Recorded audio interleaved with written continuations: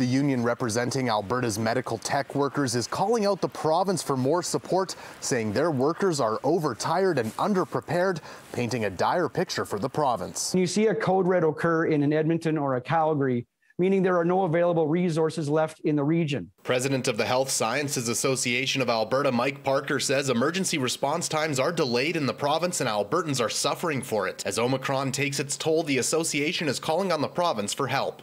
Forced overtime where they can't get home at the end of the day because there are no people available. A 911 caller in Edmonton, their closest ambulance is coming from Westlock. Recruiting new workers is also tougher during the pandemic, with many avoiding going into the healthcare field, and the hesitancy starts long before they even enter a hospital.